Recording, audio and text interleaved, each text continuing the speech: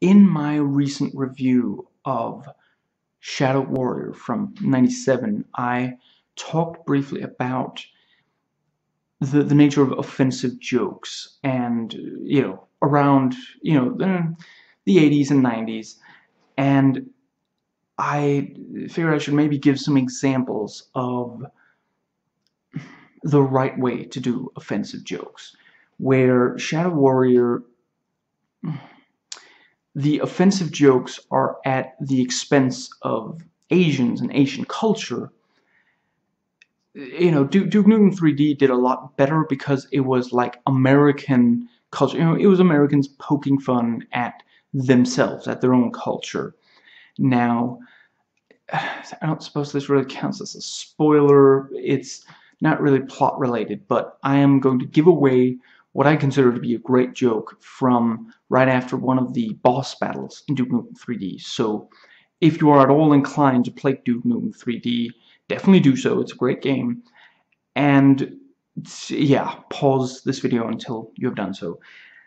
Yeah, once he's killed one of the bosses, he goes up to the corpse, rips the head off, squats over, like, the throat and neck of this giant creature, gets out a paper, and he's sitting there taking a dump down the throat of this big creature. And that is funny. And it is offensive, it's gross, it's disgusting, and but no one's being hurt by this. I suppose you could say it's maybe disrespectful to, like, the deceased and those the related to the deceased, but again, and because it's so outlandish, I would say that it doesn't really, if this was a human being, you could argue that, but because it is this space alien that, it's like several stories high and just clear, it has humanoid features some, but it's clearly not human.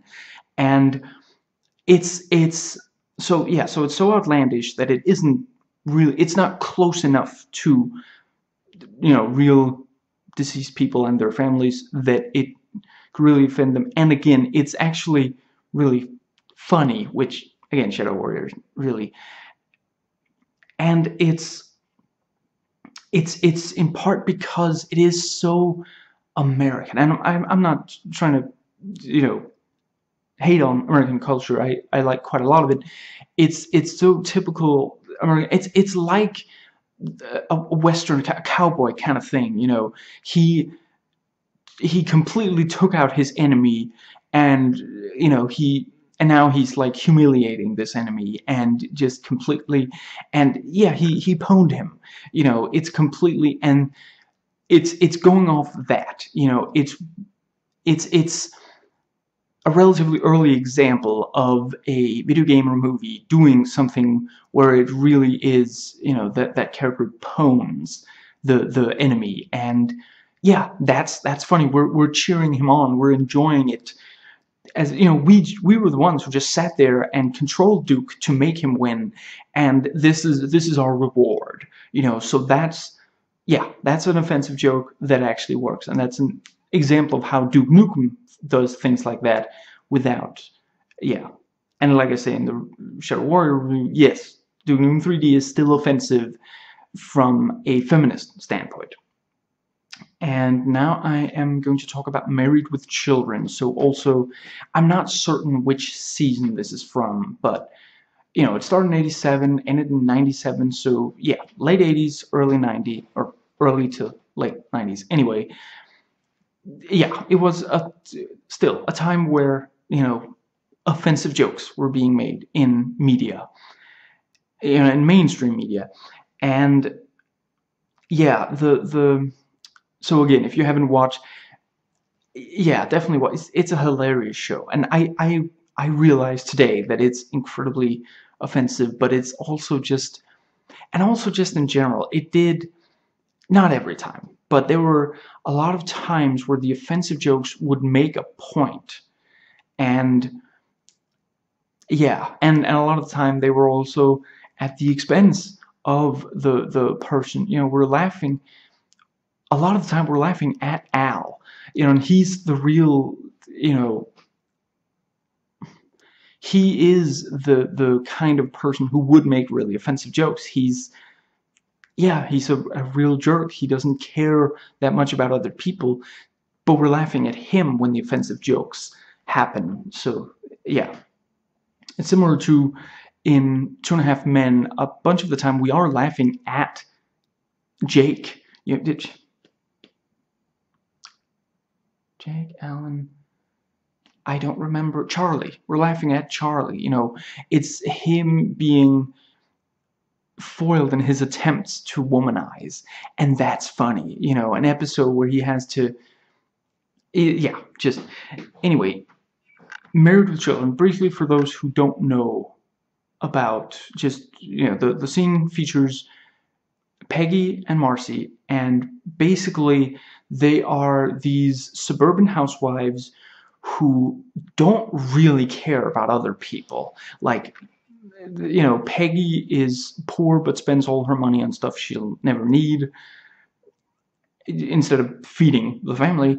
And Marcy earns a lot, but she also doesn't really care about people who don't make as much money as her, particularly. So yeah, we have these two people who are, and again, that is offensive, but again, yeah, it has some truth to it. There were a number of women raising families who didn't really who didn't make the right choices in that kind of, but yeah, they're walking through, like a bad neighborhood. I don't remember exactly why, but then, they come upon this homeless man, and they're like, oh, this, the stereotypes. He might be crazy. He might be. We have to be careful. And then, they stop and they're like, you know what? We should really. This guy might not have done anything to deserve being homeless. They go up and ask, what put you out here? Were you unfairly fired from your job? And he responds, I have a job. I don't remember exactly. I want to say he says, I'm a public school teacher. And then to further add to the punchline, these two women who usually don't really care about other people, and where you maybe think that, oh, well, if he has a job, then he doesn't need a handout. They like immediately, okay, immediately they're giving him some. That's funny. That is super offensive. That is saying that as a teacher, you might as well be homeless. You could pass for a homeless person. That's super offensive, but it starts the conversation. And it's sad that here, let's say it was a first season joke. 87, what's that? Carry the one. I'm terrible at math, and I don't know, 18, 28, it's somewhere between 28 and 18 years. And it hasn't really, not much has, almost 30 years. Not that much has changed. They're still making almost nothing and just barely getting by. And that's we're not laughing at this teacher. We're not laughing at teachers. We're laughing at the absurdity of the reality that teachers don't make enough money. They can work full time and not be able to really get by. And back then it was completely, back then it was much more of an exaggeration. Today we really, because of wage stagnation, you legitimately can be working. You can be several people in the same household working more than one full-time job. But if you're working minimum wage, and some have to, you can't make ends meet. So it's funnier / sadder since then. And yeah, those are two examples of jokes that I feel are the good kind of offensive joke.